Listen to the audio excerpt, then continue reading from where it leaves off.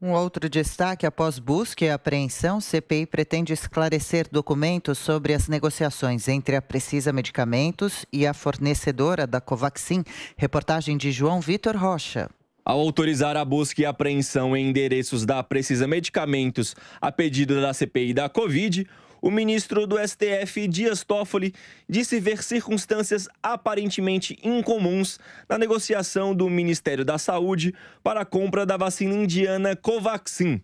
O ministro alegou que a recusa da empresa a apresentar documentos da negociação representariam indícios da prática de fatos ilícitos. Com a ajuda da Polícia Federal, a CPI espera acessar agora a íntegra do contrato da Precisa com a Biotech, fornecedora da vacina indiana Covaxin.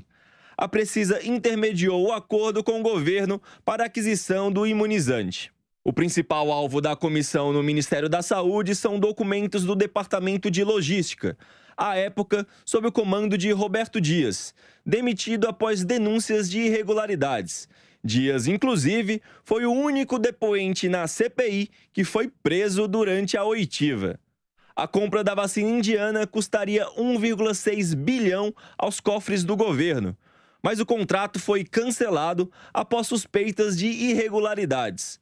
O vice-presidente da CPI da Covid, senador Randolfo Rodrigues, disse que a operação da PF na Precisa foi a alternativa encontrada diante da recusa da empresa em repassar informações.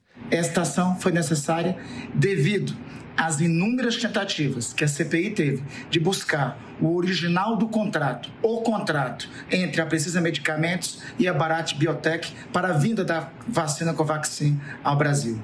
Todas as tentativas foram infrutíferas. Em decorrência disso, tivemos que recorrer a essa medida judicial.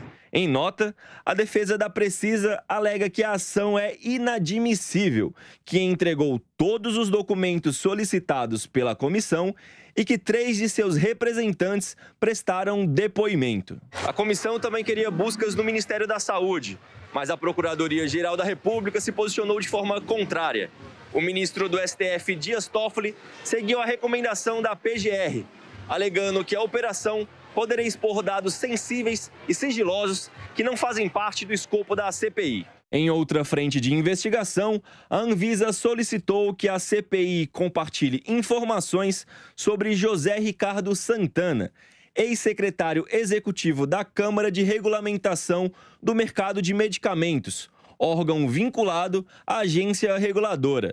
Santana é um dos nomes investigados pela comissão por supostamente ter atuado para fortalecer a Precisa Medicamentos junto ao Ministério da Saúde para aquisição de testes rápidos e na negociação da vacina Covaxin.